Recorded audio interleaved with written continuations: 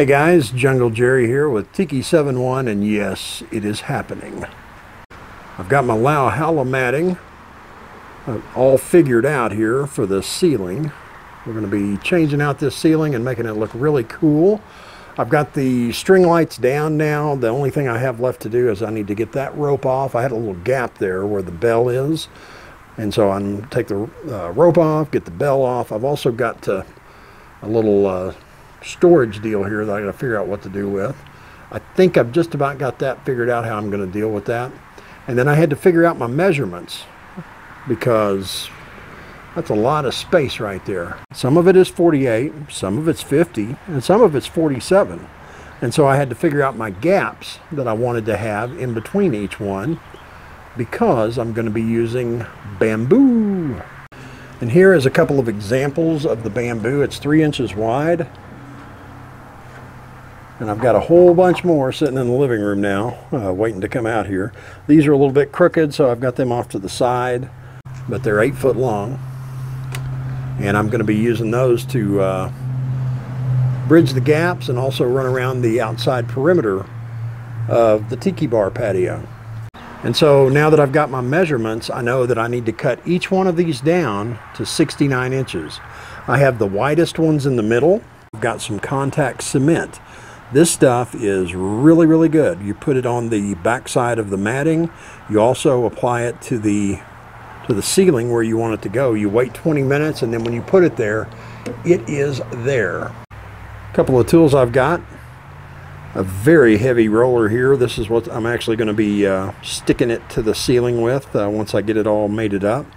I've also got an electric stapler, fabric shears, and some tape. When you cut this stuff down, you want a double side tape on both sides. That'll keep your matting from fraying.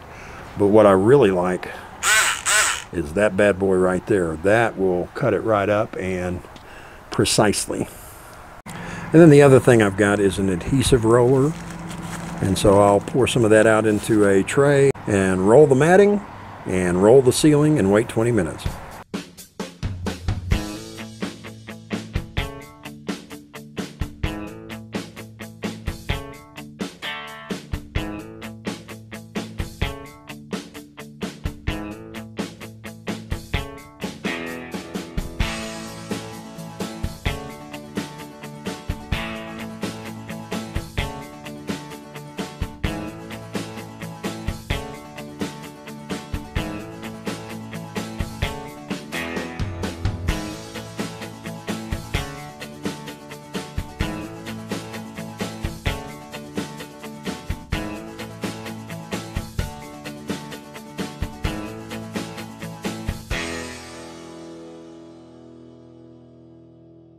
Now I only have to do that 8 more times.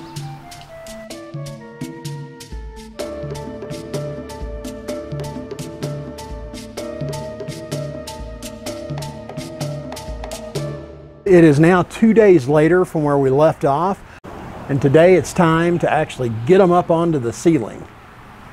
This is going to be fun by myself. So here's the grand plan. I've got 4x8 sheets. I'm going to run 1, 2, 3, and then it's going to be 3 going that way at 69 inches apiece. So since I'm running 3, what I did is I measured the halfway point all the way across where I want the center of the first piece of matting to go.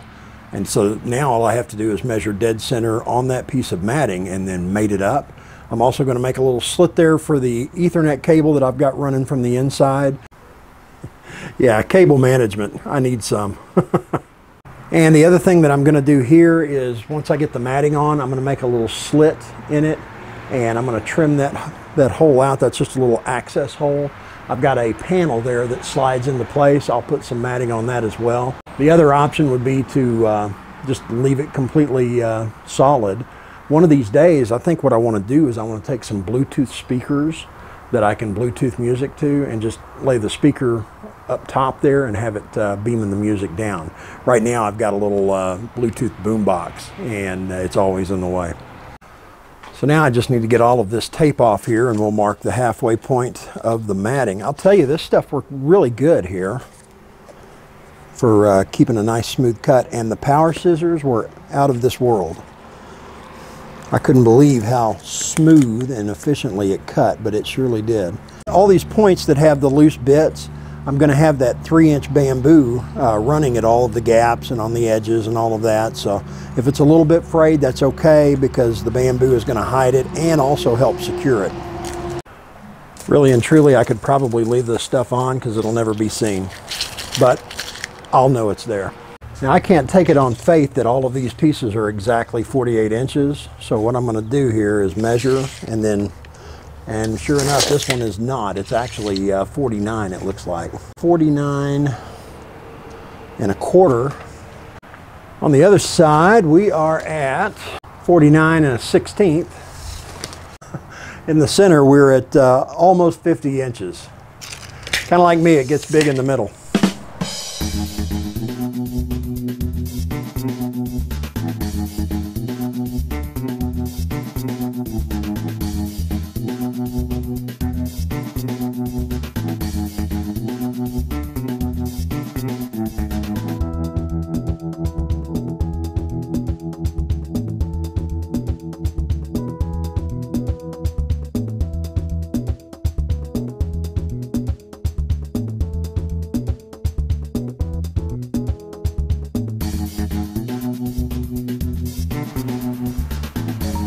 And now, it's time for the fun to begin. This is going to be a lot of fun doing this by myself. The most important thing is when this stuff makes contact with the other, it is going to be there for good. So, I got to make sure I got everything exactly where I want it here. This is fun. This is great. All right, where's my slit? There's my slit, so I've got a reference point with that here. I know that I want that to be there. Get up in there. Leave me that. All right, I've got it where I want it, and my staple gun fell. This is must-see TV, isn't it, guys? If it was more than just me here, I could move the camera for you. I'm gonna have to get these staples in now. All right, I managed to move the camera. That's one of them things where I just couldn't do anything. So now I take the old roller here, and we're gonna start rolling it on here. That's always good. All right.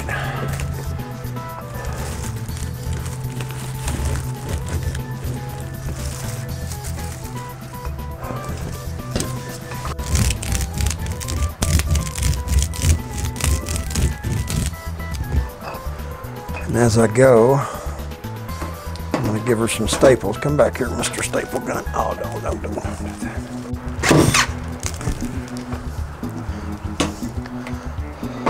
You stay. I said stay. I built this bar so I know it's solid.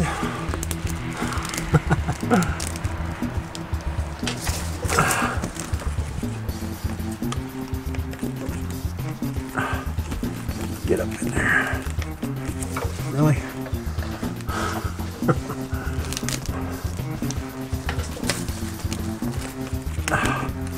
Come on. Son of a gun. Is it unplugged? What happened here? It's nice when everything works right.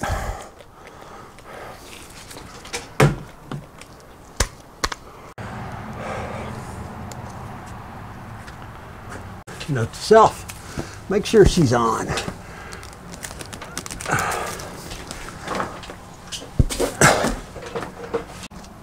Ah, what do you know? That's a hell of a thing.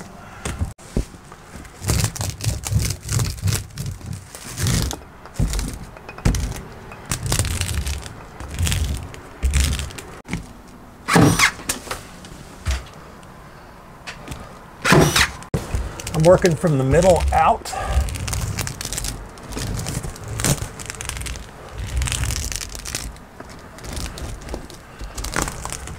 And I'm going to go about a stapler's length. And put another one in. If you can get some help for this project, I highly recommend it. It's my day off, everybody's at work.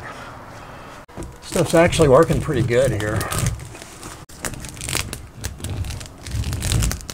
Right there.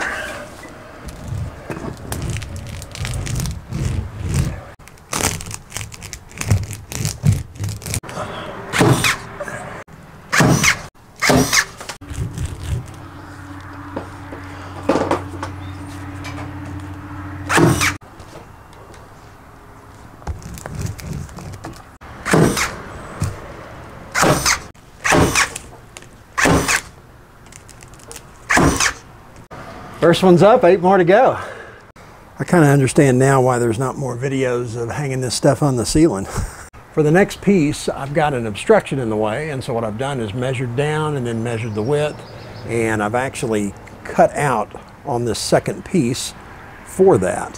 What I'm going to do is on both sides of the fan there, I'm going to have bamboo running, so that'll be fine. This is the back side, this area, and this area over here is going to get the contact cement, and then I'll run staples along both sides there and hide it with the bamboo, but that's going to allow me to cut out, and then when I go to put it up, I can just run it right through that cut there, and hopefully, if my measurements were right, it worked out. I'm going to do a dry fit now just to check and see. Yeah, this is going to be a lot of fun. Plan B. Why in the world should I make life more difficult? I'm going to run bamboo on both sides of the fan anyway. Let's just do this right here. I sure hope my measurements were right. Let's find out. Moment of truth. Here we go.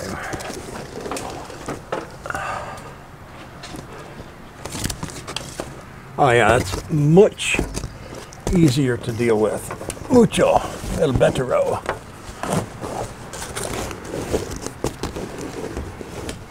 All right, so I'm in there, or I'm not.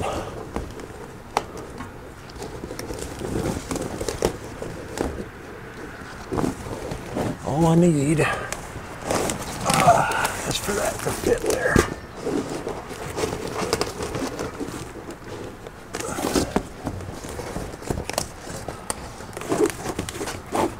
Right up against that and up against that. And, yeah. Oh, cramp.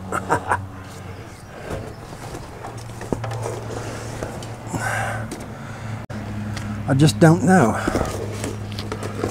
Well, at least I got the fan blades for help. Now, yeah, she's wider. She's much wider. There. We're gonna make it work.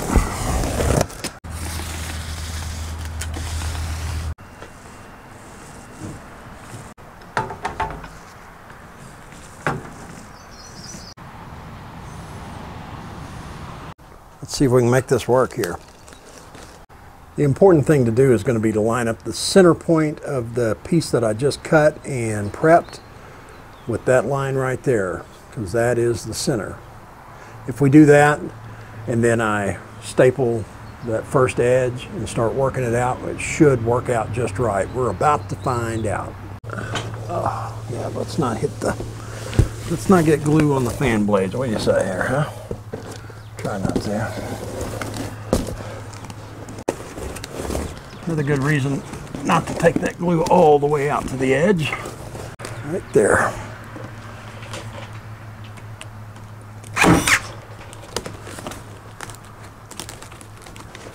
And there.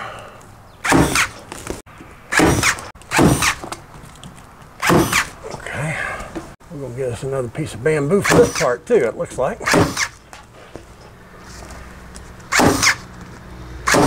That's why I bought extra bamboo. Start doing a little rolling now.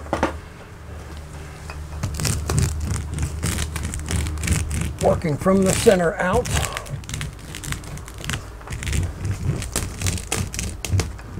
Yeah, I'm pretty happy with the contact cement. I thought about using liquid nails, but when I saw the videos on the contact cement, I thought, ooh, it gets good and tacky and it won't be all slimy and sliding around.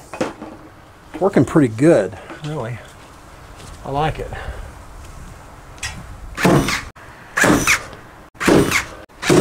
Okay, a little more rolling now. Rolling, rolling, rolling. Keep that BacBac rolling, rolling. No, I won't do that anymore. Maybe. See how we're looking here now. I'm going to change the camera angle for you.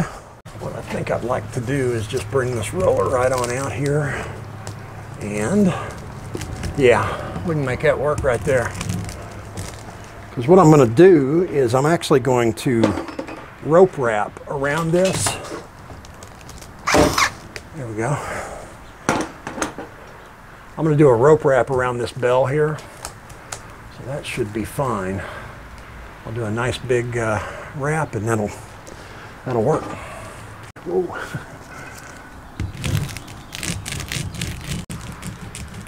Yeah, cutting this thing down was definitely the way to go. It's making it a lot easier to work with too.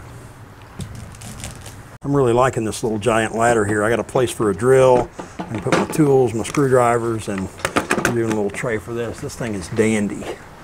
And no, I'm not sponsored. It just, it works and I like it. And it might do you well as well. What are we doing there? I think we got storms coming in again. Well, it's bad last night. We had 70 to 90 mile an hour winds in the area, a couple of tornadoes.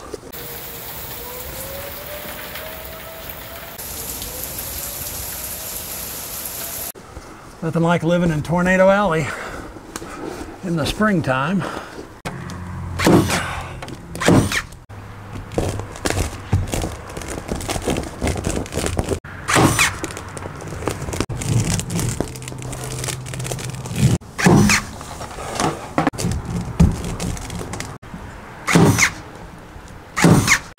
This is going to go a lot faster now.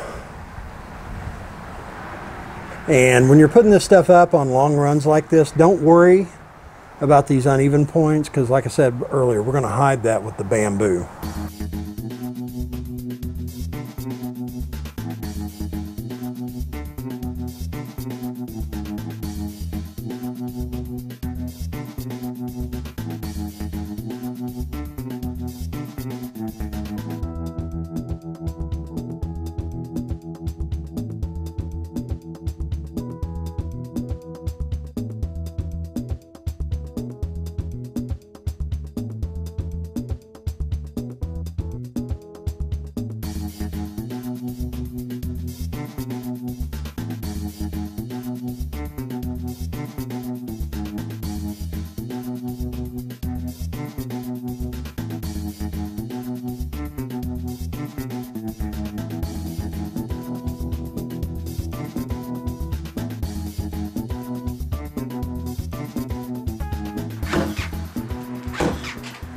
Just a word of caution, if you do this project, the 4x8 sheets of Lauhala matting are not square.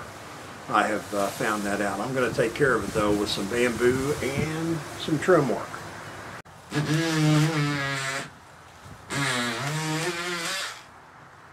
Yeah, she looks ugly right now, but once we trim it out with the bamboo, it is going to look a whole lot better. I'm going to give you an idea here of how it's going to look.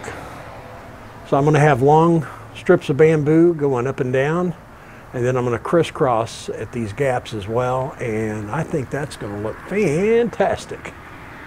Did I mention they're not all the same size from one end to the other? I do have some gaps on the edges that are going to be way too big for the bamboo to cover, so I'm going to have to cut some strips and put those in as well. It's a little trick you can do here. If you have to cut a special piece and you don't want these pieces flying all over the place, on the back side where you're going to either put it up against the wall or the ceiling, get you some tape. This is painter's tape. You could use duct tape or whatever, and tape that up and it'll keep them in place until you can get it up on there.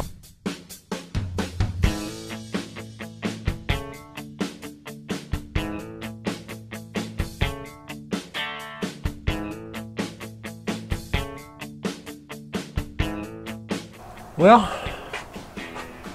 not too bad for one day. We got all the matting up. I got the gaps filled. Everything else is going to be able to be taken care of bamboo. And that's going to have to be it because I'm about out of gas now. Been out this most of the day, so I think I'm going to go inside and get cleaned up and have some dinner. But I may need to do something else first. Oh yeah, I gotta do this.